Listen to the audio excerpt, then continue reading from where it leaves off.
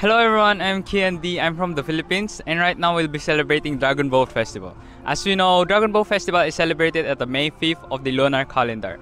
To commemorate Chuyen, we're going to be rowing Dragon Boat and eating zongzi. But first, let's row some Dragon Boat. Come on.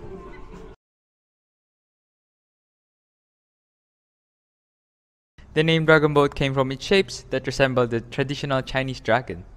And there are many stories about the origin of Dragon Boat racing. One of the most known stories is about Chuyen, a patriotic poem. It is said that people in the Chu state were grieving after Chuyen drowned himself in the river, that they came to the bank of Miluo River to pay their tribute. In order to protect Chuyen's body from the fishes, fishermen searched for his body back and forth in their boats.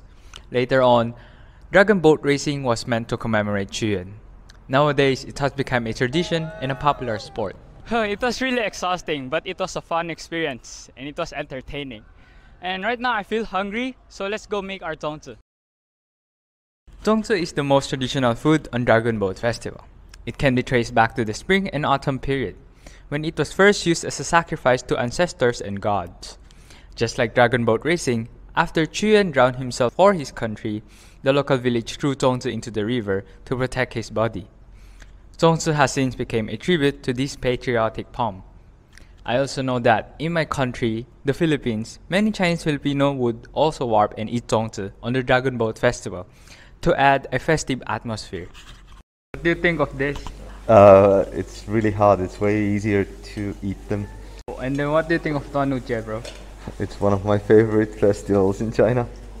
Oh, that's nice. And say Tuanu Angkang with me. Say it to the camera. Dongwu Angkang. Dongwu Angkang. Dongwu Angkang. Tastes really good. It's a good combination.